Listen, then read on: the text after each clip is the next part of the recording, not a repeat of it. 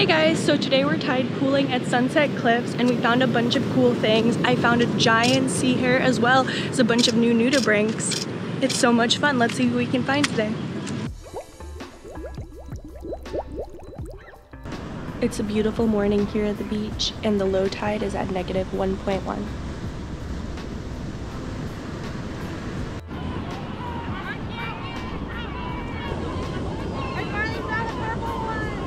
It's super slippery, so for your safety and the safety of all the tide pool creatures, look carefully and walk slowly. A great tip is 3 points of contact for balance. This will give you the best chance of not slipping. One of the first creatures we encountered this morning was a large southern kelp crab. It was a cool sighting to see since we haven't seen one this large before. However, our main goal was to spot nudibranchs, specifically chromodorids. But seeing this kelp crab's mandibles up close was still quite impressive.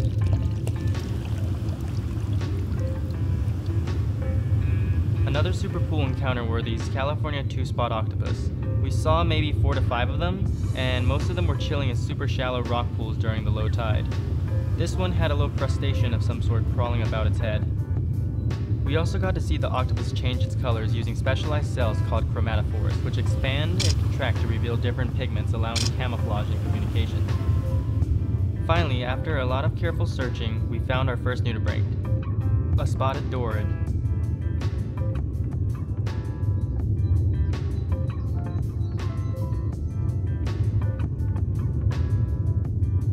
Next, we saw a few McDonald's dorids. This species wasn't described until 2017, as it was previously confused with a similar-looking Lamacia cockerelli.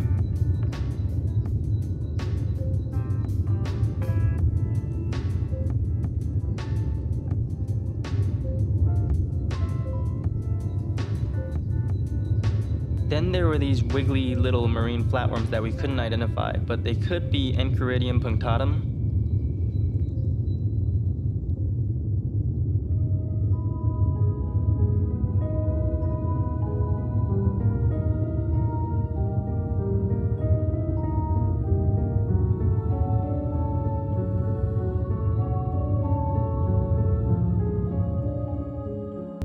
Next nudibranch we saw was the California chromodorid by a brittle star.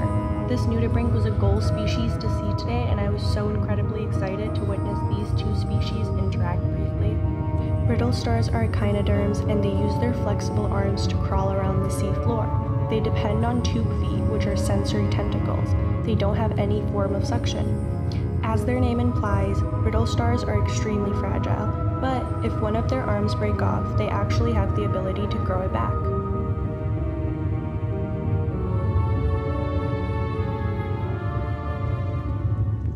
We then found the yellow-gilled sea goddess. Its scientific name literally means twin in Latin. That's because this nudibranch very closely resembles the white-spotted sea goddess. The only difference is the color of their gills. This nudibranch has numerous small white dots scattered on top of the mantle and between its tubercles. The rhinophores are orangey yellow in color with approximately 9 lamellae on the club. Oh, there's a tiny little shrimp catching a ride on the yellow-gilled sea goddess.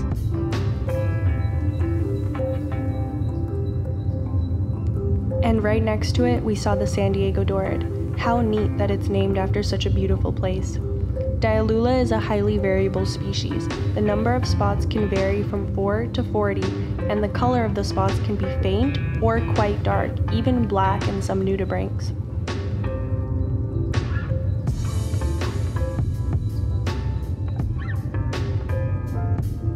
Porter's chromodorid is a stunning nudibranch. It's rare to see them up north past Monterey, so I'm grateful that I get to see these nudies here in San Diego.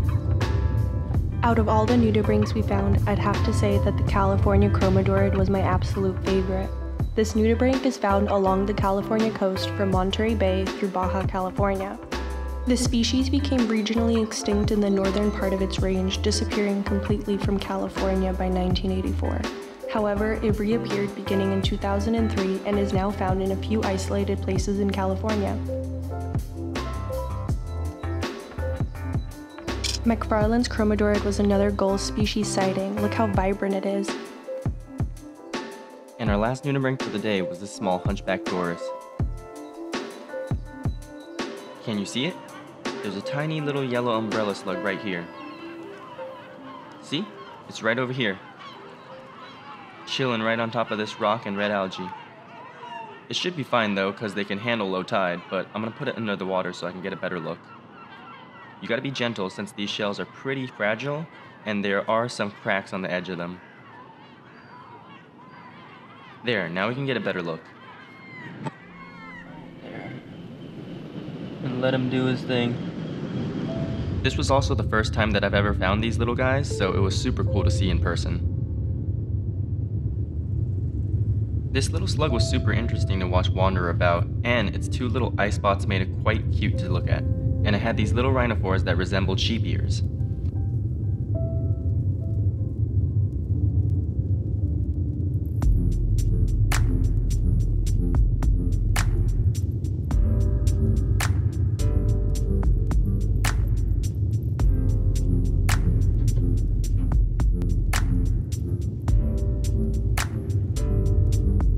Just when I was finishing up observing this little yellow umbrella slug, another California chromodorid popped up in the same pool, so I figured I'd show it off again, since they're one of the coolest nudies that we found today, and one of our goal species out of the 3 chromodorids.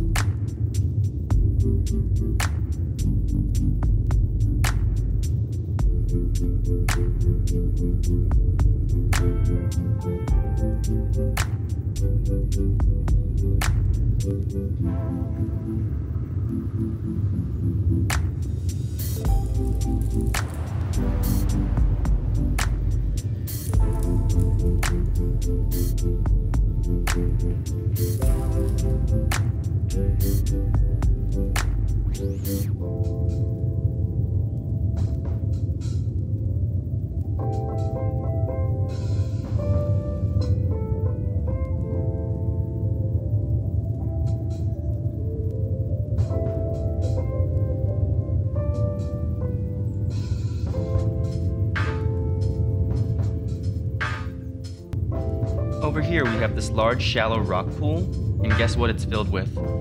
Green bubble snails. Everywhere. There's maybe like 50 bubble snails in this pool. You just have to look really close since they're so camouflaged.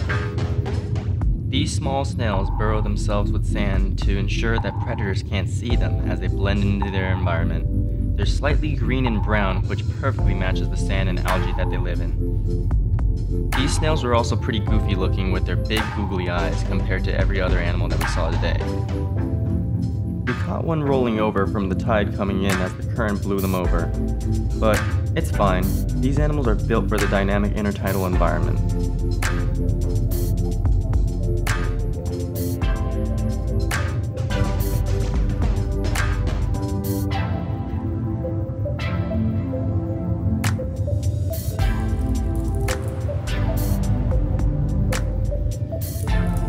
Then I also spotted some egg coils in the same pool, most likely from the bubble snails. It must be breeding season since the sea hares and bubble snails are all having little eggs.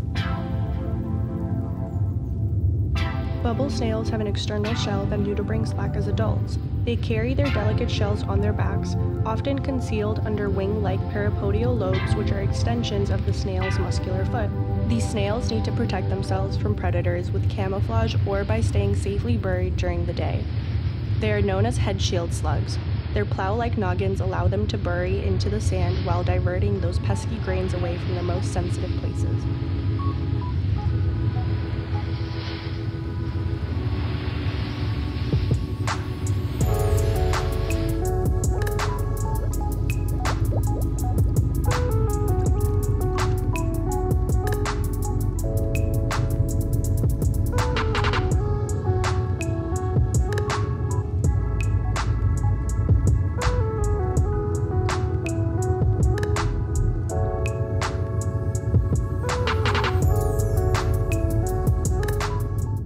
Over here we have 1, 2, 3, and 4 California sea hares chilling in this pool. And all this little orange substance you see in the bottom of the pool, that's their poo. Here, let's get a closer look.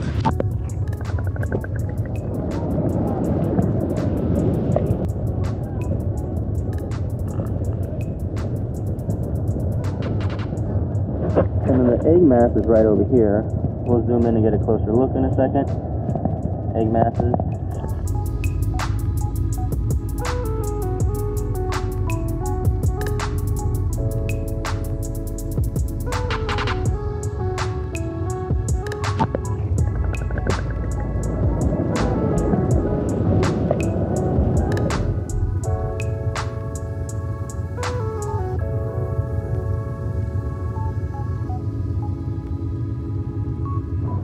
And he just found a tiny little sea hare. It's like a baby, I think. Yeah, here, let me stick my camera in the water so you can see it. There you go. Look at that baby little sea hare. And then it's right next to this giant abalone that's moving super fast. Many abalone species have experienced the Alley effect, which is a biological phenomenon which can be described as a decrease in fitness caused by a decrease in population size. This decrease in population size reduces the reproduction and survival of individuals. In the case of the green abalone, this effect is likely due to the increase of distance between males and females as the population density decreases, leading to reproductive failure. Sea hares, on the other hand, are sexually hermaphroditic, allowing them to mate with any individual they come across. This is especially beneficial in intertidal environments where mates are hard to come across.